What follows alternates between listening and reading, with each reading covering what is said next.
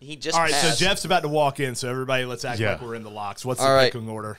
You're first. Yeah. I'm first? Yeah, you're going first. Okay, Yeah, awesome. I don't think actually, but for this, yes. Yeah, for this. Okay, for this we go are. first. Okay. What do you take? Man, I like a lot of these. White County plus 12 at Lumpkin. That's a big line. I know I took White County outright. Welcome back, Jeff, by the way. Jeff finally made it back to the show. Yeah, finally. Y'all started without me? Yeah. Yeah, definitely. And we had no clue where you went. I went to get some water. Well, No. So the opposite of what we imagined. You lost your lock. Sorry. I lost my lock? Yep. Yeah, you don't get a lock now. That's not true. Caleb just picked the lock that you wanted. So Well, how do we know? What did he pick? What did you take? where We're did not you, where recording, did you Jeff. go? Oh, okay. Well, I mean, actually, we are.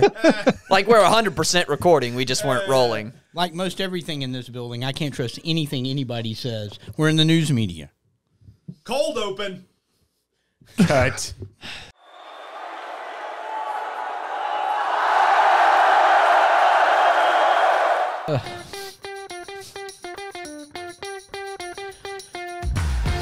Welcome to week 10 of the Friday Game Night Pick'em Show. I am back in the house, folks. Yes, I am. Welcome back, Bo. Thank you, thank you, thank you. Hey, man, it's week 10. We are zooming through this season. And welcome, everyone, to the show. I'm Bo, along with Jeff, Caleb, Seth, and Walker. I got it right this time. Walker. He said my name right. Well, Something's changed. Look at that. He's coming off his bye week. He's had Yeah. a chance to get prepped and get ready. Fresh. Let's go. By the way, just for everybody in the comments, I am taking suggestions for words that start with W to put as Williford, we are- Walker, you have whatever his already name gone through is. the Yeah. entire dictionary. Is that No, what you're doing? definitely not. I'm just running out of ideas. Have you used walkie-talkie yet? No, that's a good Oh, one. there's a Actually, good one. I think I have. I might have. Oh, okay. I might have. All right. Well, It would be nice just to see my name one time, right? just one time. You did when the show He started. asked very politely. Did you? Yeah, but like, But nah. nah. Okay, whatever. All right, guys. Week 9, by the way. I know we're in week 10, but week 9, man, that Buford Mill Creek game, even though we didn't see the ending of it on TV. More on that later. More on that later, obviously. I did. Yeah, you did. Congratulations. You're Did the you only though? one who Because saw you the couldn't end of see it. the field from what you told me. I'm sorry? You couldn't see the field from what you told me. No, So the did you actually see it? ESPN, and you know the ESPN people were standing up on the front row, and so me and Stan Autry and Will from the GDP, we're just looking at each other, and so me and Stan Autry, I called up my Hulu Live subscription on my computer. He called up his YouTube TV, and we're watching. So the who game. was ahead? I'm sorry. Was Hulu ahead or was YouTube ahead? I'm not. I Yeah. can't remember, Okay. but all I know is we're going up. We're trying to look at the field and we're looking at the screen, and it was crazy. Was it like this? Thank you for mocking me, though. Yeah. Never miss a chance. So how did it end, Jeff? How did it end? Because you saw it. I did. So Buford hit a pass to about the 7 or 8 yard line with under 20 seconds to go, and they had 3 great shots into the end zone, just could not connect. 2 really good plays by the Mill Creek defenders to bat some balls down, and Buford could not connect. They had no timeouts, and the run game was non-existent. They had 20 yards on 15 carries.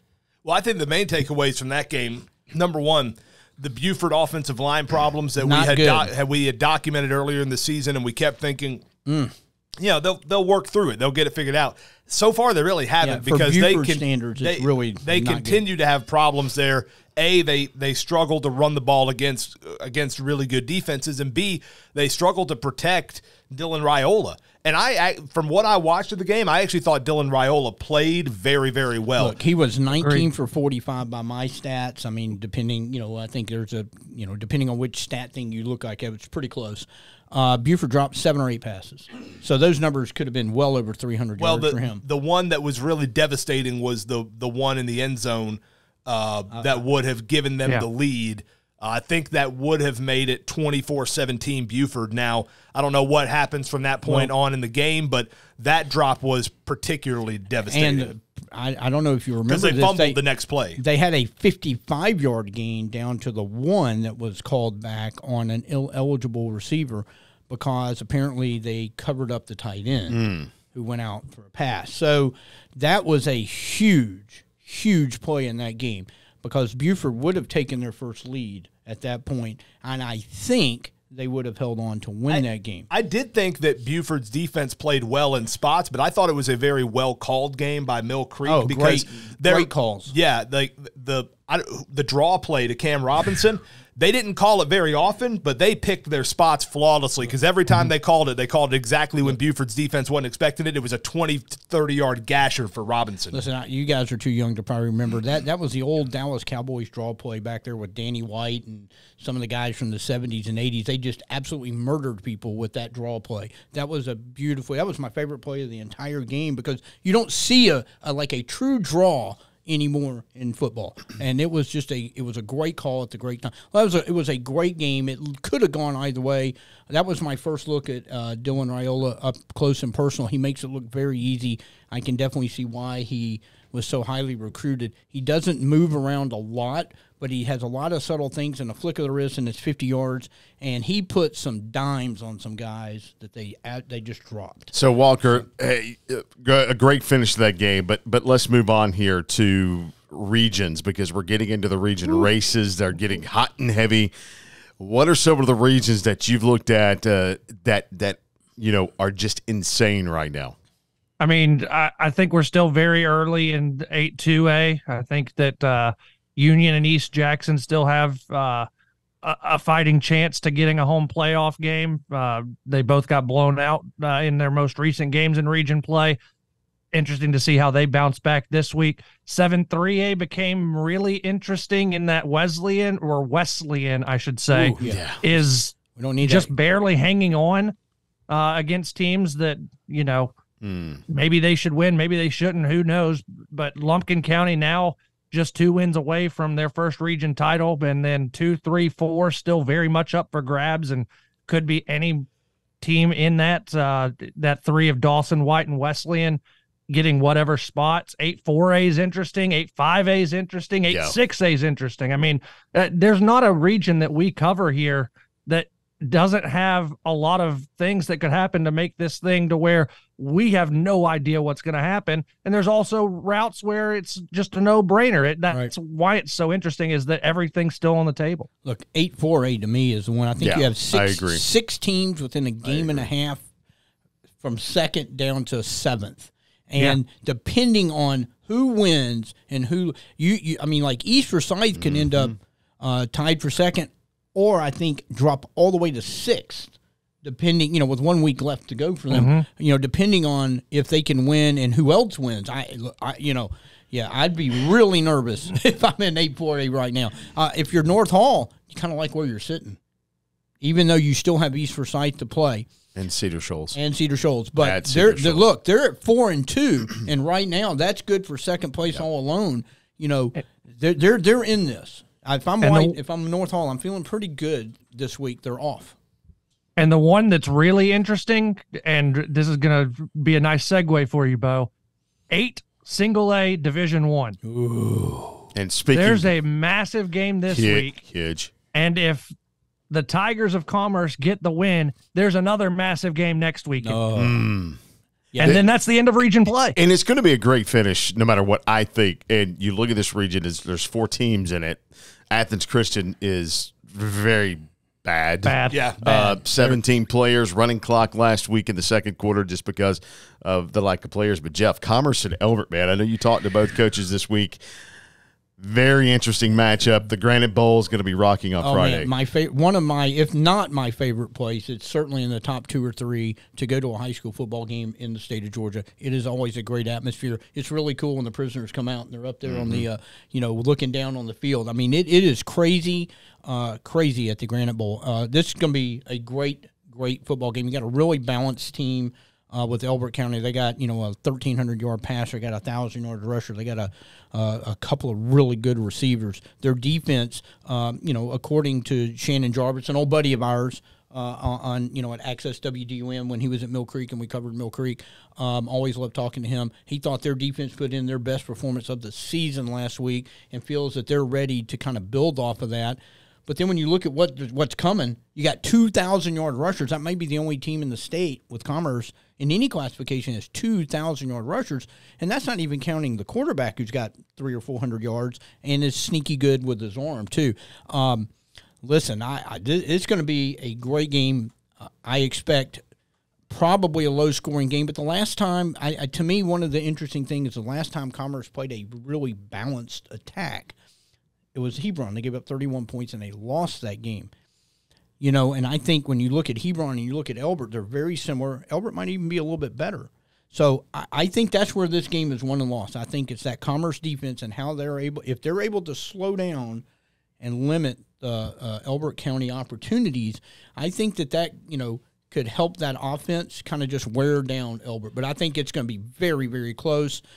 We got Scott Tolbert coming on later to make picks with Commerce, and his daughter Ivy, really good field goal kicker, maybe one of the best in the area. Could come down to something like that.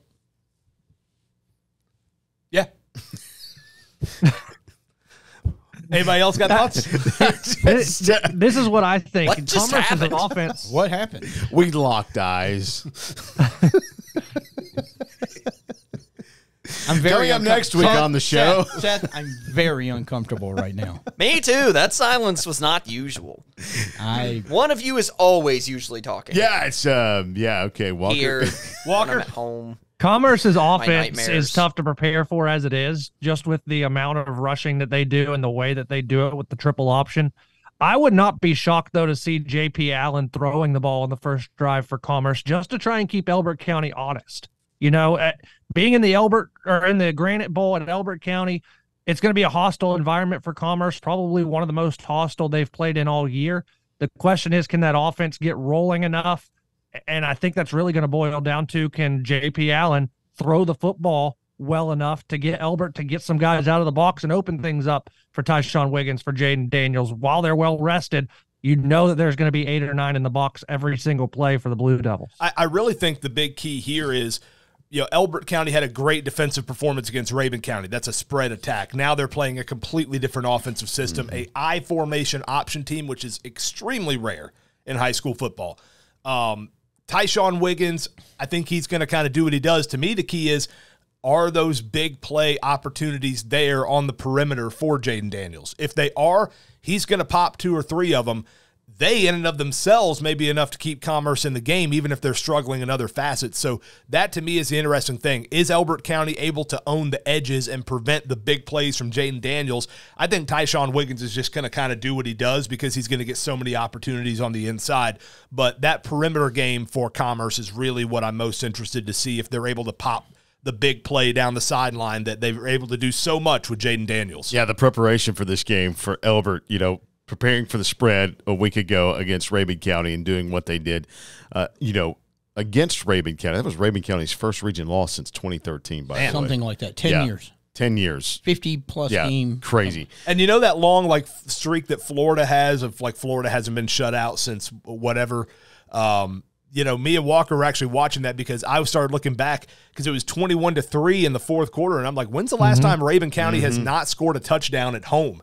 And we looked it up. You got to go all the way back to 2010. I spent several minutes. Wow. I spent several minutes digging that up, and then as soon as I found the stat, Rabun County scored a touchdown and made all my work The second he sent it to me, that was You're pretty prep for the tailgate show, but yes, the preparation, 2 different styles of offense. This one, I agree with what Caleb just said. The outside edge is going to be key there. Also agree with what Walker said about the passing game with J.P. Allen.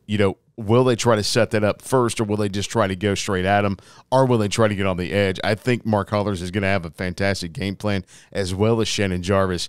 And I do kind of agree with perhaps a field goal might make the difference in this game at the Granite Bowl. All right, let's move on to East Forsyth at Madison County. Another important, speaking of Region 8 4A, East Forsyth right now sitting pretty good. They're in second place. If they can knock off Madison County, they will stay in second place. They have Chestatee and North Hall left on the schedule. Madison County, though, they're going to be like Hornets, even though they're the Red Raiders, because they were upset last week against Cedar Shoals, Caleb, in a game that you and I did not expect to happen. Yeah, really a couple of chaotic results in 8-4A. You had that one, and then you had Walnut Grove beating Cherokee Bluff. 2 games nobody saw coming in 8-4A. And the heartbreaking thing for Cherokee Bluff is if they beat Walnut Grove, then that Madison County loss would have really been impactful for the Bears. So that really hurt them. But on to this game, I'm interested to see really nobody not named North Oconee has stopped the Madison County offense. We saw Cherokee Bluff slow it down a little bit, but we haven't seen anybody actually stop it. I don't know that East Forsyth's defense, I think they can hold their own in this game. I've said that about North Hall, and that ended up to be not true at all. But I think East Forsyth's defense can hold their own in this game. I think I like them a little bit more than I like, say, the North Hall defense. But, again, my question is more about the East Forsyth offense. Again, it's hard to get that three-point performance at Cherokee Bluff out of your mind because that was the last time we saw them, in a I know the North Oconee game was a big game, but nobody expected them to win that game. And they got a special teams touchdown that helped them in that regard, too. It's been a while since we've seen that East Forsyth offense really have a lot of success. I think they're going to need to get the win this week, even if their defense plays well. I would agree with that totally. They're going to have to score some points. I think this game is won or lost. If this matchup, the East Forsyth defense, they're fifth still in Class 4A. They're only giving up 13 points a game. But Madison County is 10th in scoring in 4A. They're averaging just under 38 points a game. Whichever unit wins that battle, I think that's where this game is won or lost. The East Forsyth offense may be able to scratch out a touchdown or two, but can that defense hold them to half of their season average? If they can't, I'm not sure East Forsyth can win this game. But and I'm looking it up right now because I feel like East Forsyth did really well defensively against North Oconee last week. Held them to just 44 points, a team that's averaging over 55 points a game. And then they scored 20 points against a North Oconee defense that has been really shutting down people. I think this East Forsyth team is hitting their stride at the right time. Yes, Madison County is very good on the offensive side, but I think this East Forsyth offense is going to be able to have success against Madison County. And I like East Forsyth's defense to be able to slow down that offense and keep this a close enough game to where it's going to come down to who's holding the ball last and how much time do they leave the other team on that last score. I think that's really what this game boils down to is who's going to have the ball for the last possession and how much time will they have to try and drive the field. Yeah, no, I agree with you on that. You look at the 19 points they scored last week in East Forsyth. They've had some offensive struggles, although the last game that I watched was a Cedar Shoals game. They put 35 points up against Cedar Shoals, and that was early in the season. But since then they have struggled a little bit offensively. But I think this East Forsyth defense is good enough to slow Madison down. They slowed them down last year. Unfortunately, the second half turned ugly for them, but they slowed them down in the first half. They could put 4 quarters together defensively against Camden Smith, the quarterback for Madison County, slow the triple option down like they did last year in the first half. I think this is going to be a close game, in the fourth quarter. So listen to the game and watch the game because I think it's going to be a really good game coming down the stretch. All right, White County at Lumpkin County, a big Region 7 3A battle. And let's open this conversation with Seth. You awake? Yeah. Jeff Hart's stat of the show. Here we go. Roll that beautiful music. Here's some things you need to know. It's Jeff Hart's interesting stat of the show. Okay. Yeah, this is your segment. Oh, is this my segment? This is now? your segment. Okay, my segment. Yeah. Well, The floor is yours. Yeah. I got it. Yeah. Well, the jingle gets in my head, and then it just kind of distracts And me. it's rare for me to not start a Lumpkin County conversation. It is. That's how It's rare. that's That's how true. important That- this segment is. That So is rare. true, and I apologize, Walker. Yeah, so No, it's you, okay. you deserve it after being everybody's hero last week. Yeah. You're welcome, by the way. Wind beneath our wings. Although Jeff. I did not get a personal call from J.J. Watts. You did not. J.J., where are you? What's your stat? Hey, Of the I show. think the White County offense against the Lumpkin County defense, I think that's where this thing, something is going to have to give here, guys, because, the Warriors have scored the second most points in 7-3A. They're averaging 33 points a game in region play. And they have not scored less than 24 That's points 3 in stats, any by the way. game this season. Well, it's like a series of stats. But the Indians have only given up more than 21 one time this year, and that was the Union County in their opener. So since the first game of the season, that defense has gotten a little bit better. I think that's where this game is won or lost right there. If Lumpkin slows down the White County defense, it's going to be a long night for White County. But if White County is able to hit some big plays, I think this could be one of the best games of the week.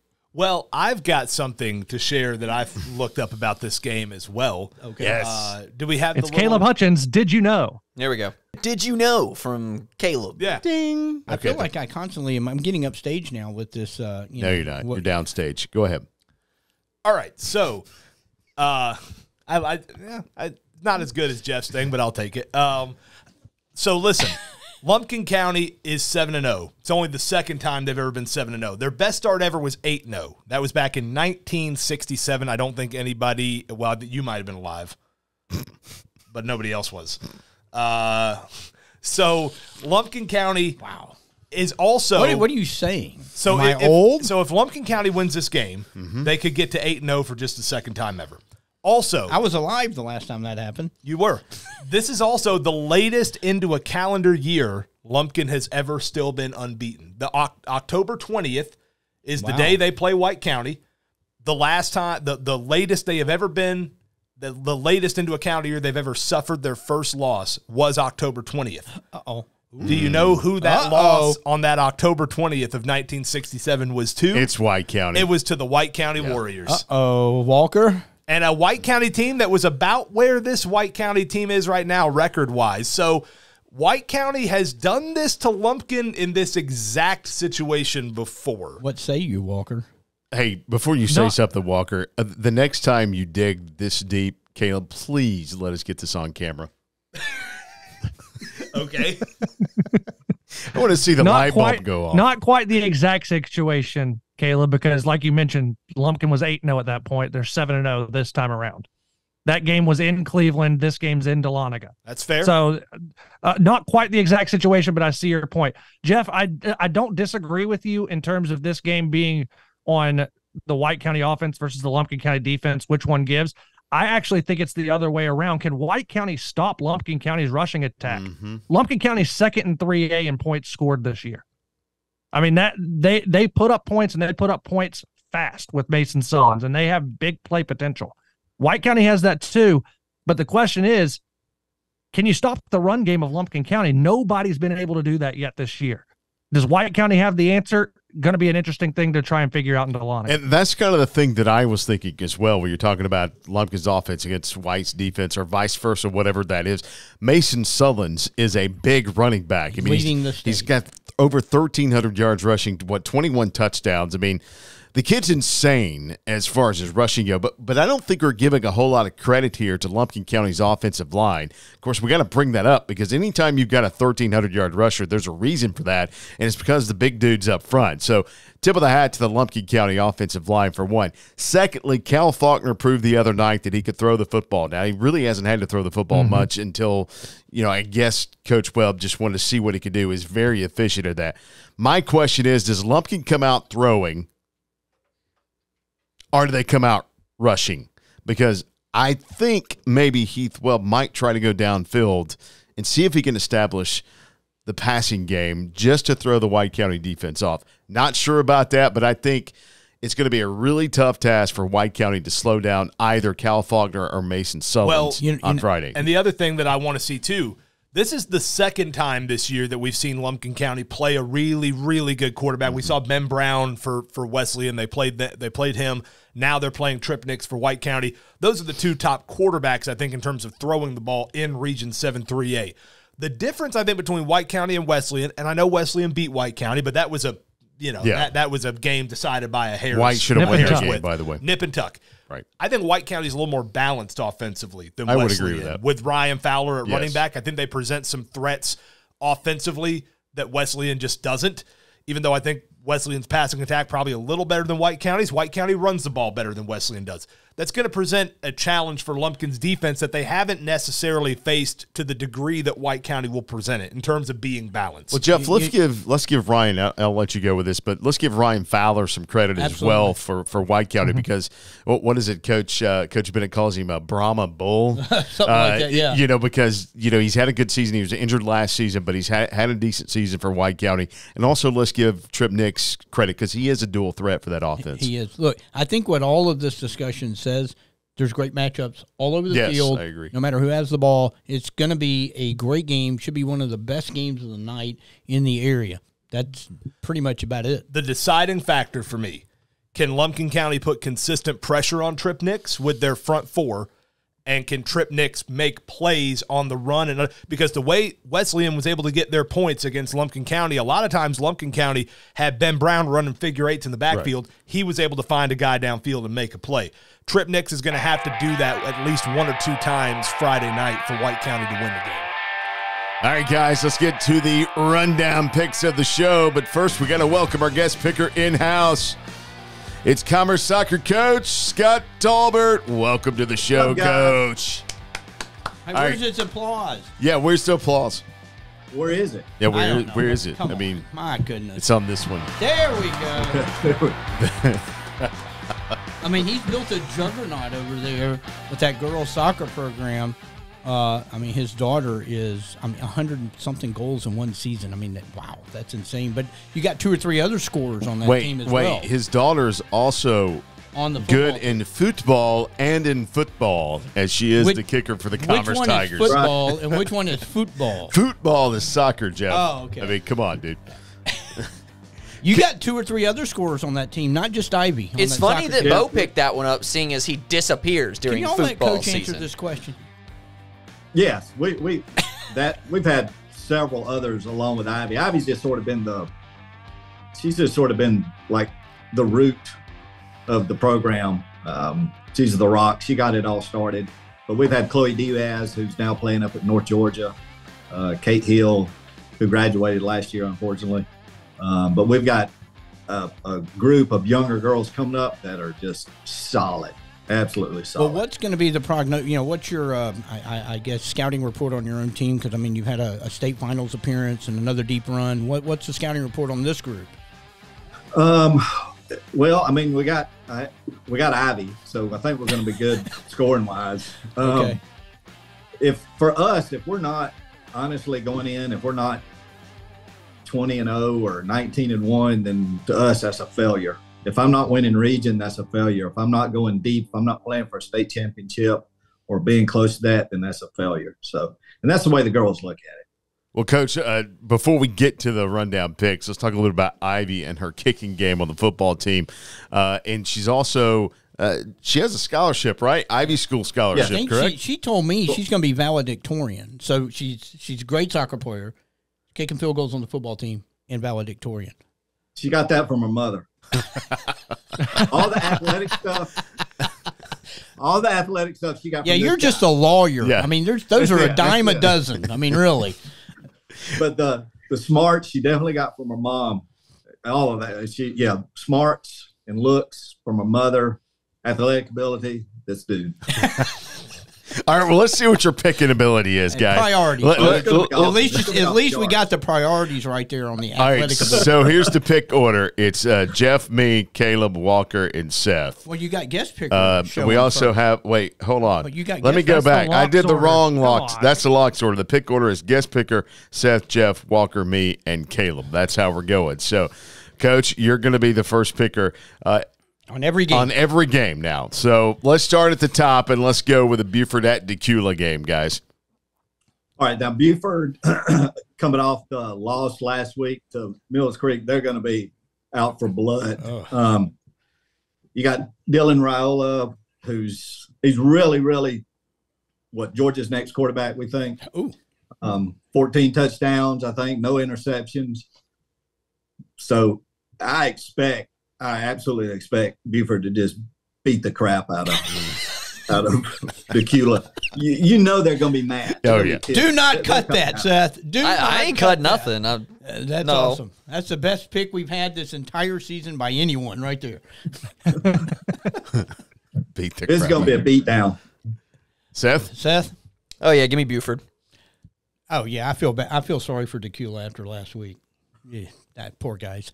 And it's a rival game, so, Buford always likes to win that one. But is it? Yeah, Buford. But is it? Buford. A rival game. No doubt. It is a rival. Also, Decula's bad. They're 1-6. Yeah. Stole my line. I forgot my line. This is becoming a theme. Terrible. Wolves. Yeah. Wolves here. Say no more. Buford. Decula's coming off a loss to Central Gwinnett. I'm going to take Buford. Big. Huge. All right, Dawson County at Gilmer. All right, guys. I'm gonna throw y'all a wrench in this one. Get some Even though wrenches. Dawson County is 2-6 and Gilmer's 5-3, I watched Gilmer County because Commerce played Gilmer County in preseason and just beat the brakes off of them. I've seen Gilmer up close, and I'm going to take Dawson. Give me Dawson. I'm going to go with the wrenches and dodgeball here. I'm going to take Dawson also. Although I don't think that's wrenches, Coach. I think the Tiger offense can score points against Gilmer's defense. They're not a great defense, even though they can slow down the game. I think it's low scoring, but I think the Tigers get the win in LJ. Go Tigers. Whoa. This is He took his own school? This is basically for a playoff spot, Probably. essentially, because It is. you're It going to have definitely is. Lumpkin, It is. White, and Wesleyan are Right. going to get in. This is really for the 4 spot. 2 teams who I think are both coming off of very good performances last week. You had Dawson taking Wesleyan down to the wire and Gilmer beating Pickens, their biggest rival. that I'm going was to go against interesting. the grain. I'll take the Bobcats at home. The Bobcats. Yep. He's trying to pick up games. I am trying to pick up He's trying to games. work up. It hasn't been working for him, Yeah, Walker. it's been a No, tough listen, couple I'm at that, keep doing that. I'm at that point in the game. I got to start taking shots to the end zone. So East Forsyth and Madison County. All right, here you got 2 5-2 teams coming at it. I love a guy that knows he's all over this stuff. Absolutely. With East Forsyth, you got the Morris kid, Trip Morris. I think he's averaging like 130 yards a game. Mm-hmm. Madison County is scoring 38 points a game. I just don't see East Forsyth able to stop Madison County. I'm taking Madison County. I'm going to have to agree with Coach there after seeing North Hall play Madison, and I will be at that one, you and me, Bo. I'm going to have to go with woo. Was that for being there with me? Or Yeah, just, yeah, it was, yeah. Thanks for that. All right, fine. Madison County. We'll move along. Wow. Well, we discussed this game earlier. This was one of the hardest games for me to pick. East Forsyth's almost in a must-win position at this point with the way some of the things are shaking out in 8-4A. But it's Madison. It's on the road. I would love to pick the Broncos, but I'm going to give them some locker room fuel. I'm also going to take Madison County. Some fuel. See, Jeff, I think because it's a must-win, the Broncos have played really well in clutch games this year. I mean, the Cherokee Bluff game we didn't think was a must-win for East Forsyth, so I think they kind of overlooked the Bears in that game. Ooh. This is definitely a must-win now. I take the Broncos to beat the Raiders on the road. Look, the only thing in this game is Madison County's coming off that upset loss to Cedar Shoals, as we talked about earlier in the show. And if you remember last year, at East Forsyth, the Broncos went up 17-0 and then ended up losing that game by a touchdown. I think the Broncos are going to be laser focused, though, even though they've got to travel an hour and a half to get to Danielsville from East Forsyth. I'm going to go with the Broncos in this one. You know, I think East Forsyth's defense will have a better showing out there than what North Hall's did, because I think East Forsyth's probably a little better on that side of the ball than North Hall. I would agree with that. I just don't know that I can rely on the East Forsyth offense, because even the best defensive performances, minus North Oconee, that we've seen against Madison County, Red Raiders are still getting 20 points on the board plus. Do I feel like I'm at a point where I can depend on East Forsyth to get me 20-plus on the road against a good team? I'm not there. I'm going to take Madison County. Oh, I just picked up 2 games on you. East Hall at Cherokee Bluff. All right, this is 2 very average teams, to be honest with you. East Hall 2-5, Cherokee Bluff is 3-5. East Hall depends on Jamarcus Harrison, the quarterback. I think he's averaging about 220 yards a game, throwing and running. Cherokee Bluff has the Hulsey kid, who's averaging over 130 yards a game, rushing. The problem is East Hall only scores about 15 points a game. They can't score. I mean, they're good between the 20s, but they just cannot score. So, Cherokee Bluff. I'm going to go Bluff, too. I'm also going to go back and replay that moment where Jeff and Caleb did the exact same at the exact same time. We'll go back and replay that. Yeah, I don't know. Now, Coach, I hate to disagree with you, Coach, but I'm not sure the Bluff is really an average team. They've had a tough schedule. They've lost some. I think that this is a team on the coming up, honestly, and the defense. After what I saw, what they did with East Forsyth, no doubt Bluff is going to win this game, going away. Yeah, I think that the Bluff schedule has been the hardest part for them this year. I think when we get the reclass next year and we see where they end up and what region and how that schedule lays out, that this Cherokee Bluff team they might be a playoff team in any other region that they could have been in 3A or any other 4A region, just depending on the schedule. I like the Bears to win this game running away with it. You know, I tend to agree with Coach on East Hall good between the 20s because they really are good between the 20s, and they've had trouble scoring this season. So for that reason, I'm going to go mainly with Bluff just because Bluff's defense has shown that it can be really good. So the Bears in this one. Yeah, Bluff's the better team. I'll take the Bears. Jackson County at Lanier in a crucial Region 8 6A battle, man. Playoffs are on the line for both of these teams. Absolutely. All right, Jackson County is coming in at 4-4, I think. Lanier 6-2. Now, Jackson County is actually a 5A school that petitions the GHSA to play up for the only reason just to get out of the same region as Jefferson. That's the only reason why they do it. There it is. And I am a Jefferson graduate, even though I'm all commerce now, but I am a Jefferson I'm graduate. glad somebody said that other than us. Yeah. So that's the only reason why Jackson County is playing at 6A right now, just so they don't have to deal with Jefferson. But this game is actually, I think, going to be a little closer than people might think, but I do think that Lanier is going to pull away in the fourth quarter and take it. I saw Lanier play North Forsyth earlier this year. I was pretty impressed by that Lanier team. I'm going to take Lanier. I've seen them both play. I really love what Jackson County is able to do now in the passing game, but I've also seen Lanier. I think, you know, I really thought Jackson County's defense was going to be better than it has shown at times this year. I'm going to take Lanier, but, you know, look, the Jackson County, they could win out and still not make the playoffs, so they need a lot of help. But they have to win this game. But I'm just not sure at Lanier if they're going to have quite enough. So I'm going to take Lanier. Yeah, the ranch is going to be crazy. I believe in this one. Jackson County, as you said, is needing that win. They need some help too. But I'm going to go with the Longhorns in this one. Yeah, I got Lanier too. I think Jackson County must-win situation. The problem is they're walking into a hornet's nest, and so I'll take the Longhorns as well. Hey, speaking of Jefferson. I'll take the Panthers too. Oh, yeah, we just kind of sorry, we jumped over me you. My there. bad. We did. We skipped right I'll over take the Walker. Longhorns. Hey, Walker. Hey, Walker. How's it going? Hey, Walker, welcome to the show. Thanks, bud. Good. I'm just glad it wasn't me this time. The massive voice and word jumble that just happened in my headphones. Okay, let's move. Speaking of Jefferson, Jefferson is at Loganville. We all know who's at Loganville now, former Jefferson coach Gene Cathcart. All right, Jefferson 7-0, Loganville 4-4. Now these teams through the years have always played each other tough. Loganville is led by the Hannah kid, who's the quarterback, averaging nearly 285 yards a game. Jefferson, of course, has Sammy Brown. I think he's about 150 yards a game on the ground.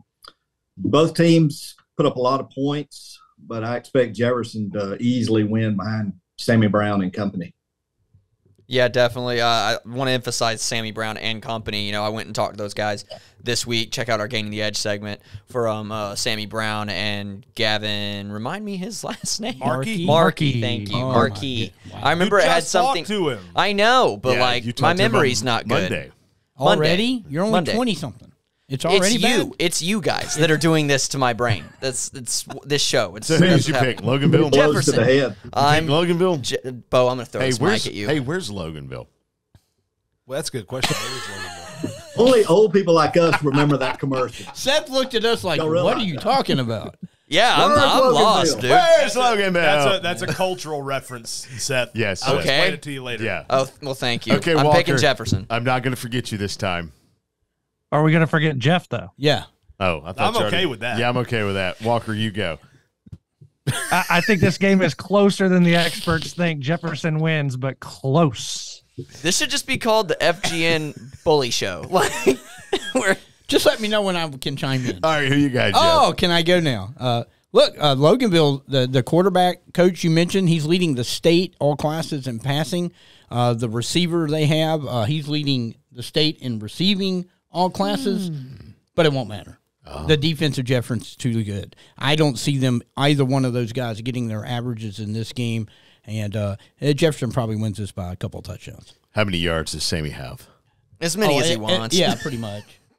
Yeah, going with Jefferson to this one. Yeah. Yeah, Coach said that these two normally play each other tight, except for last year where Jefferson just steamrolled Loganville. That was a better Loganville team than what they have this year. This is a better Jefferson team than what they had last year. I'll take the Dragons big. Okay, before I move on, everybody picked, right? Yes. Okay. Yeah.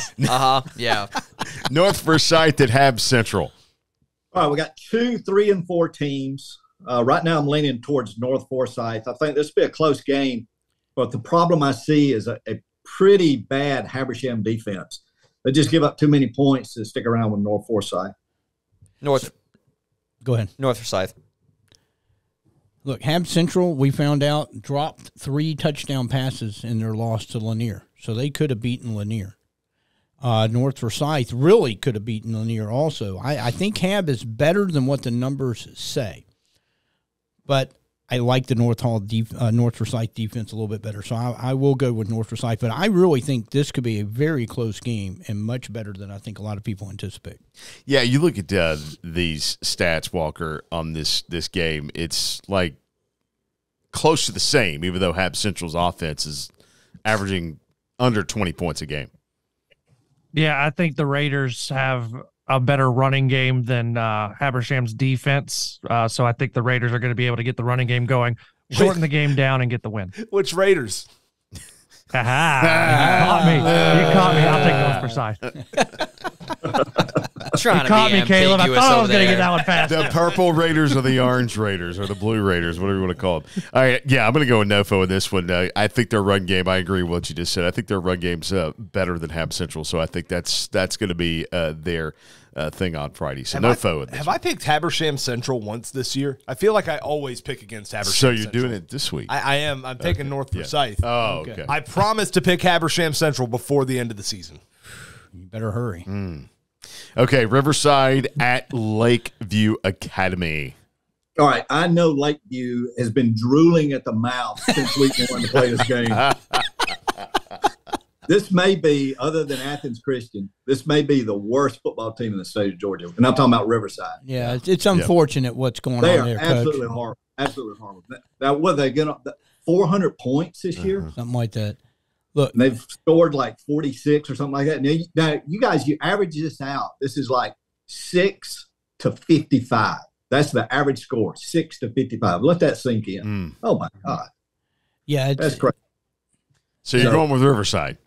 Obviously, Riverside. I'm going with Lakeview.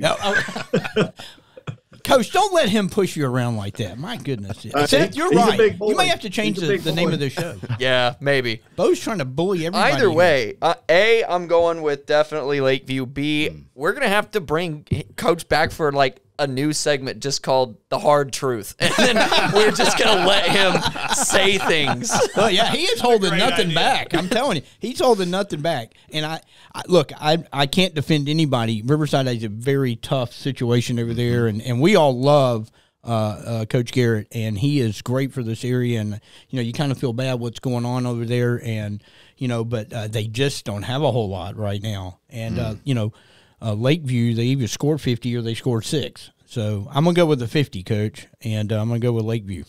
Yeah, second week in a row, by the way, that Lakeview has been playing a local team. So, Walker, what's your take on this one? I'm taking the Lions. I figured out why Bo's so heavy on the microphone and trying to push people around, though. He's making up for last week's absence. Yep. He's got to get his numbers back. Yeah, I got to up. get my numbers back up. Lions, by the way. Are you like telling me that you keep numbers of just how much of a bully you are to everybody Yes. else? All right, look. That doesn't seem healthy. What you said a while ago about Riverside, that is a new crop of players every season for Coach Garrett. That's, It wasn't like that, but after COVID, it has been. So, yeah, Lakeview gets 2 in a row here. They're going to beat Riverside. Yep, I'll take Lakeview. Shiloh at Gainesville. Yay. Coach? All right. Here it comes. Here it comes. Low. Here's the coming in. segment. And there's a reason they're called the low. Uh-huh. Coming in at 2 and 5. Gainesville led by Gavin Hall. I watched him when he was at Hebron. Hebron. Yeah, because Commerce played Hebron. He was a year. quarterback at Hebron. Yeah, well, they never. I mean, he was just a phenomenal athlete, or he is just a phenomenal athlete. They just hiked it back to him, and he just took off running. Nobody could stop him.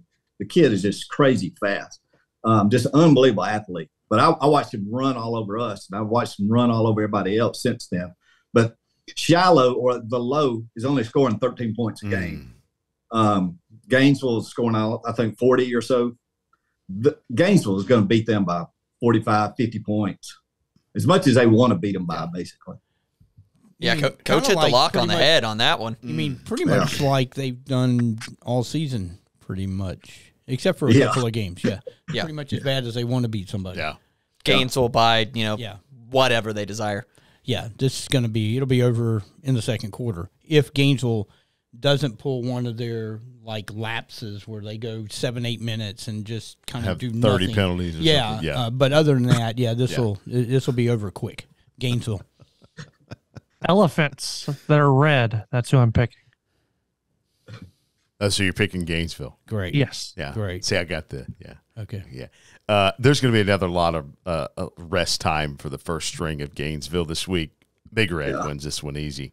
I think the biggest thing that Josh Niblett and company probably want out of this one is get this thing over with quickly, no injuries. Maybe you get, like Walker said, some rest for the starters, and maybe get Bo said, rest for the starters, and get rested up for the home stretch of the season like they were able to do against Appalachia. I think Gainesville can have that kind of game. I'm not saying 63-0 at halftime, but it doesn't necessarily have to be that to have the same outcome. So, by the way, can we talk about the setup that Coach Niblett gave you on the tailgate show last week to go into your Mill Creek rant about ESPN? That was fantastic. My gosh, yeah. That was fantastic. Well, he was talking about how that Gainesville had been off for 2 of the last 3 weeks, and that the guys were. He said the guys ready for that game was like the kids ready to get off of the van to go into Disney World. Everybody I could hear you salivating. Yeah, I couldn't wait to talk about Disney. Speaking of Disney, that was pretty good. Cutting away from the final 16 seconds of a great football game for a preseason basketball game. And guys, I was there.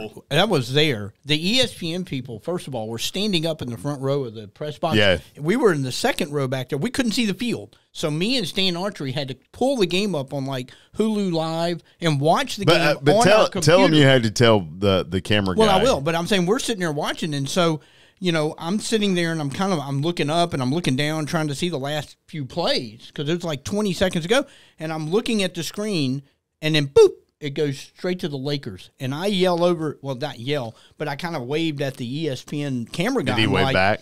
He was just looking at me, and I'm like, "Hi, Jeff, and I'm like, how you doing?" No, he did not. Okay. No, he did not. Anyway, but he was like, what? And I'm like, you guys are off there. And he goes, what? I showed him the screen, and he just put his headphones back on, and started talking. And then I could see the announcer kind of look up at him and not sure what to do. It was insane. 20 seconds ago, Buford's on the 7. How do you cut away to that? Well, they cut away when Buford was on the 30. We didn't even get to see Buford on the 40-yard line. Was it on the 30? So it must have been okay because they hit a long pass. I couldn't remember exactly when the cutaway was. I just know that it was crazy. They had 3 shots into the end zone in the last 15 seconds, and apparently that's not on TV. Okay, Union at East Jackson. Insane. All right, this is going to be an interesting game to me. You got Union 5-2. You got East Jackson 6-1. Maybe East Jackson's best season so far. Oh yeah, because they are historically not a very good football school. Now last week, East Jackson came back down to earth. They got absolutely smoked by Fellowship Christian. I think 55-20, 21, something like that. The problem with both these teams is if you look at their schedules, honestly, their schedules aren't really that tough, both of them. The thing that spooked me more, I think, is Union County, who got just absolutely blown out by Providence Christian last week. That's the concern. That game, before that game, I would have probably leaned Union County. But after that, I think I'm going to have to go with East Jackson. This may be like an overtime game here, but East Jackson by a point or. That's the line, Coach. East Jackson by 1. I was kind of surprised by that. That's the actual line. So you're taking the line. You're taking East Jackson. And Yeah, I'm taking East. Okay. As bad as I hate to say those words, I'm taking East. Oh, they're right down there in the neck of your woods, Coach. Yeah, that's why I have to say that. Oh. I'm Comer. Oh, wow. Okay. I think this is going to be every bit as close as projected. Yeah. I'm going to take East Jackson, though. I'm on the East Jackson bandwagon. You know, this is a very difficult game because I was very surprised by that Providence score last week with Union. I would have figured it had been the other way around. So I don't know whether to be concerned or are they going to, they're going to, they're going to come out upset after that. I kind of feel that Union is a slightly better team than East Jackson, but East Jackson is home. They've got a really good season going. That's a very hard pick. I'm going to go with the established program. I'm going to go with Union on the road. But, Coach, you're right. This could be an overtime game. Mm-hmm. I'm staying on the bandwagon I've been on since day one this season. Give me the Eagles. I think you built a float. You built a float for their homecoming parade. Can we get the Caleb fly?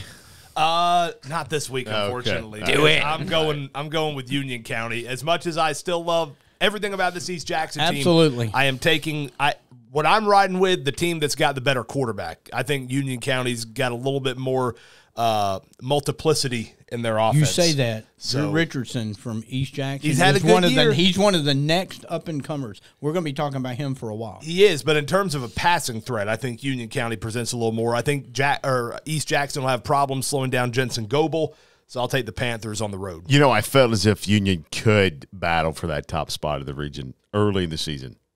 Not after the Providence After the Providence game, which was very interesting. Of course, Caleb's talked all season about how good Providence is, and he's telling the truth on that one. But I'm going to go with the Panthers just because I've been on the Panther bandwagon since the start of the season, so I think Union gets that win. An even split. That's one of the few times all season we've actually had an even split like that. All right, let's get to this dandy of a game in Region 7 3A, West Hall at Pickens. I thought we were doing Lincoln County.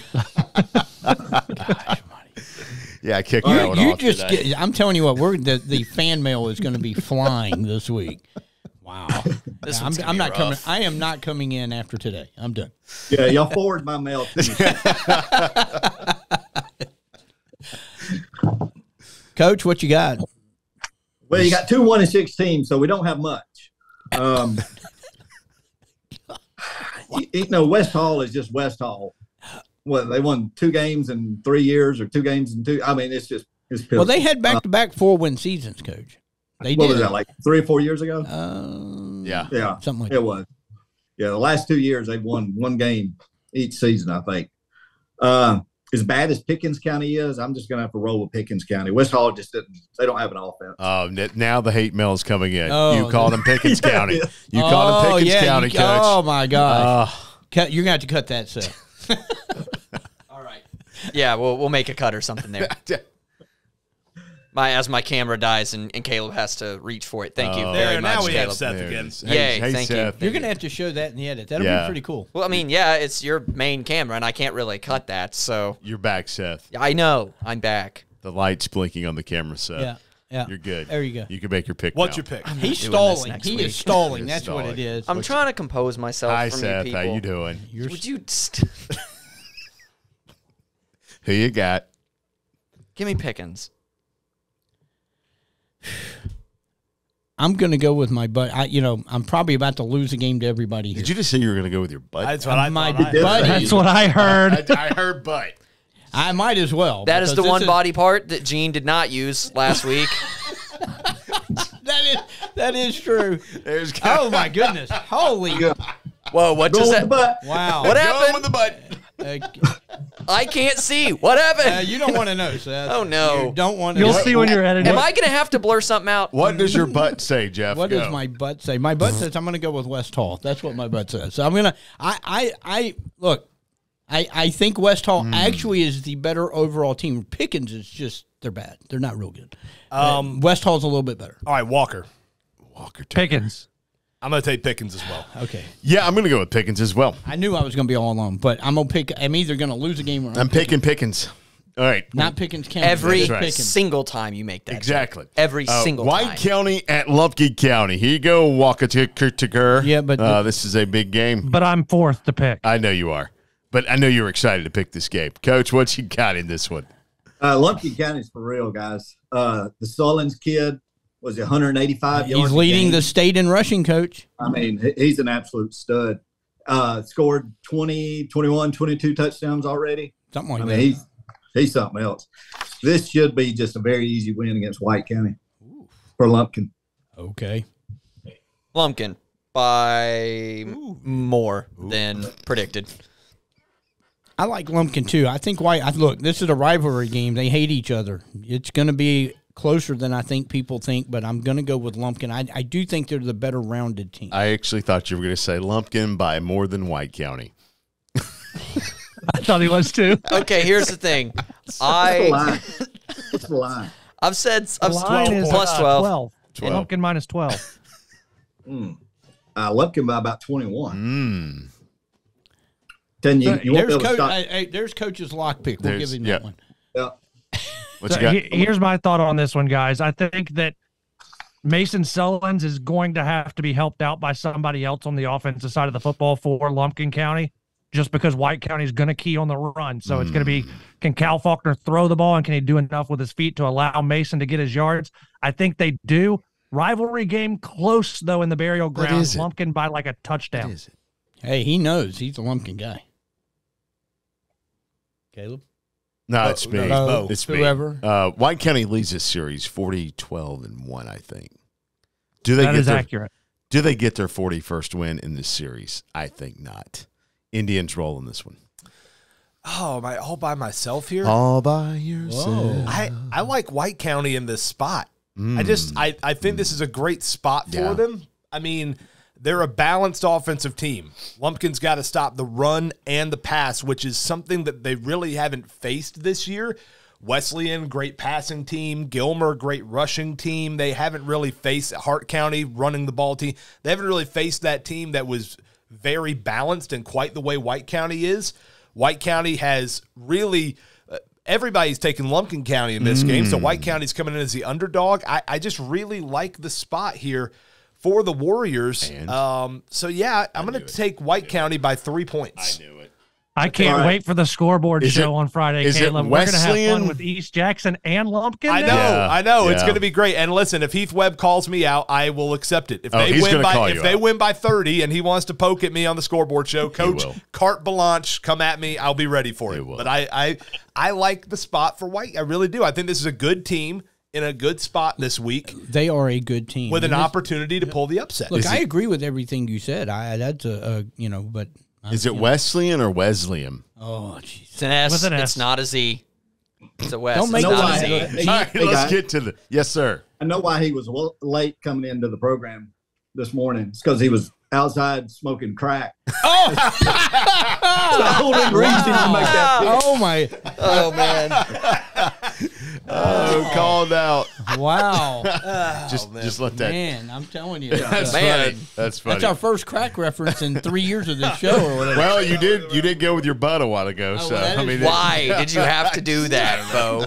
Why'd you have to take it there? Listen, I don't know if he's going to have the best picks of anybody we've had guest picker, but he definitely wins the award Yeah. for most entertaining. Yeah, guest oh my picker. gosh. 100%. Edging out Joe Dix for that. Yeah, Joe honor. Dix was great, but Coach, you've taken this to a new level. I will Hey. say, you're welcome. Well, Bo said he needed the ratings to go up. we needed some help here. All right, let's get to the final pick of the show, Coach, and it is Commerce at Elbert in a big-time Region 8A Division I game. This should be a fun game right here. Now, you got two 7-1 teams, basically Region, along with Raven County, who got smoked last week by Elbert. But Region pretty much is on the line. Now, you have Elbert County, who's led by the quarterback, Brandon Scarborough. I think he's about 160 yards a game. They've got a really good running back up there, the Jakari Barnett. Just creeped over 1,000 yards last week. They are a well-balanced football team, passing and running. Commerce is, of course, led by Jaden Baby Goat Daniels, over 1,000 yards. You got Tyshawn Wiggins, who's over 1,000 yards, fullback.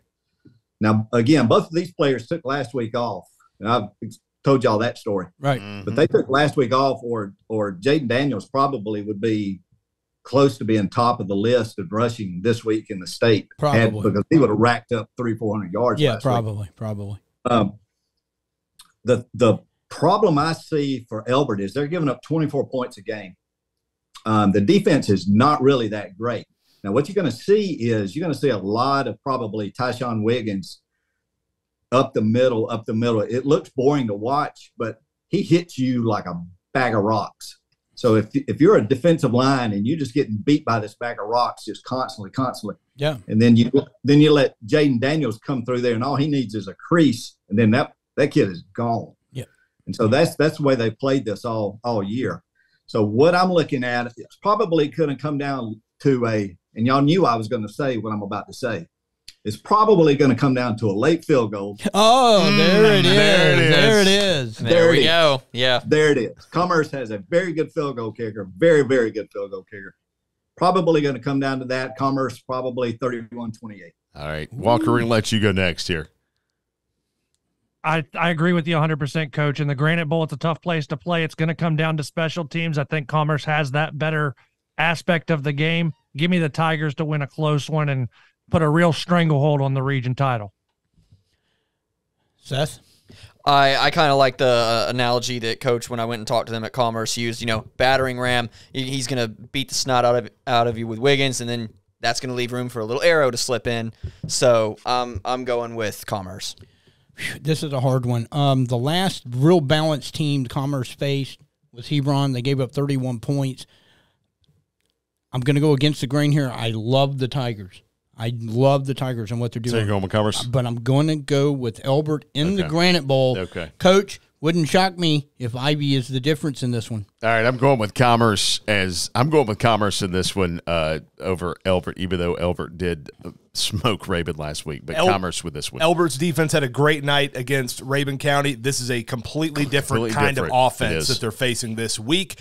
One of the reasons I like Pickens actually over Dawson, but we don't have time to circle back to that. But I like Commerce this week. Coach, thanks for joining us, man. Not Pickens, Gilmer over Dawson. That was great Pickens. Thank you. Thank you, guys. We'll get to the locks coming up next. All right. Thanks, Coach. Thank you, guys. Coach. What a great guest, by the way. Well, it was a great guest. Oh, boy, I mean, the fan mail is going to be interesting, but as far as entertainment value, the comments on this video are going to be very fun to read. I think so. Do we have to do like that disclaimer?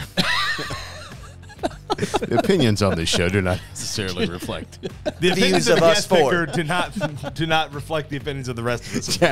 Yeah. That's, who knew Coach Tolbert was going to be that good? That was good. Wow, that was good. I mean, we needed a Commerce person for our picks for this week because I think we've all thought that was the best game of the week. But soccer coach, who knew? Who knew? Hey, we've got to pick some more here, though. It's our Locks of the Week segment. Yes, brought to you by no one, because nobody will sponsor this show. I wonder why. Yeah, I was about to say, I wonder why. Jeff, we're award-winning. We are. Yes. We are award-winning. Jeff, what's your lock? What is my lock? Listen, I tell you what, these were some really tough lines. This is how every lock segment with Jeff starts. It starts with Jeff really looking down. Tough. I'll tell you, this is really tough. It is. But I really think that Commerce Elbert game, while I picked the Blue Devils, and they are a -9. I don't think it's going to be that big of a margin. I'm going to take Commerce plus the 9 points. I think it could come down to a field goal, like Coach said, and it could come down to Commerce kicking that field goal. So, but I still like the Blue Devils at home, and I'm going to take the plus 9. Look, I picked the Panthers. I'm going with Union County. Union County is +1. Yeah, +1. Yes. So you basically just an outright pick 'em. Yeah. All right, so my most bold pick this week was taking White County over Lumpkin County. To illustrate my confidence in that, White County is +12, and I'm not touching it. I'm going to go with North Forsyth -4 at Habersham Central. Not touching Man. You picked them to win. But the story that you told us earlier in the show, Caleb. I stand by it. I stand by it. I just don't have the confidence. That's trying to to make have it your my cake lock. and eat it too. It is. Wow. It's called hedging your bet. Yeah, I see that. That's a big hedge. Gainesville's going to beat Shiloh by whatever number they want to beat them by. The fact that they have North Forsyth next week, they're going to try and put a real big stamp on the season and show what they can do offensively. Gainesville minus 45. Woo. You know, you begged for that lock to be put on here. Yeah, he really did. Because I think Gainesville is just going to do whatever they want to do, and Shiloh's going to have no answer. They're going to bully Shiloh the way Bo bullies us. Is that what you're saying? You mean the low? The low. 63-7. Final score. Which is the bigger bully, Gainesville or Bo? Rawr. Of all the stupid ways you could have responded to that, you Made said no sense you whatsoever. said roar like a 5-year-old. Like, Ooh.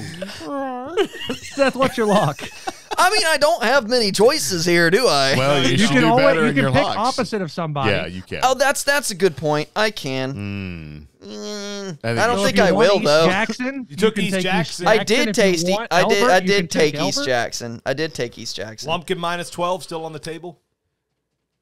I don't know about that one. I'm kind of with you. I don't really want to touch that one. Do it. Do Should it. I? Just do it. Let's see. You picked East Jackson to win. I know I did. You know what? Yeah, give me East Jackson. Talk to Give me me East into it. Jackson minus 1. Yep. East Jackson minus Directly opposite of Bo. All right, does that do it? That's it for the locks, Wow, guys. that was quick. And you know what? That's it for this show. Thank goodness. Thank goodness. Whew. Where's our show ending music? Yeah, Sam? Will we have a show next week after the Oh, there fan it mail? is. I thought there had been budget cuts for a I do second. too. After the fan mail, will we have a show next week? Fan mail. Yes, we'll have a Okay, show. all right, that's good. Yeah, minus. It's going to be an exciting show. I already know. exciting Happy Halloween show for you. And where are you going to be, Walker? Somewhere in the Caribbean? We'll find out. We'll find out. Oh, next week. yeah. Hey, what's on the tailgate show, Caleb? Well, we're going to hear from both coaches ahead of that White County-Lumpkin County matchup. And, outside of that, just the usual. Just eating barbecue, talking football, of having course. fun. Free food for you. Yay. It's great. Stop by. Hey, by the way, radio games coming up this week, AM 550 Jackson County at Lanier, FM 102.9, East Forsyth at Madison County, and the low at Gainesville over on 94.5. Well, 2 out of 3 ain't bad. Late. Hey, look, follow us on Twitter, formerly known as X, or whatever it's supposed to be. Strike that, reverse it. Okay. Willy Reverse Wonka that moment one. there. Anyway, at Friday game night, we'll be posting scores throughout the night, live updates from wherever we are out in the world of high school football, and also go to the website, accesswdun.com after the game, and check out stories, video highlights, photos, and more for the entire crew. Enjoy week number 10 of high school football. Bye-bye. Am I supposed to salute too? What a great Can you freeze that like the end of an 80s sitcom? Yes, I can, and yes, I will.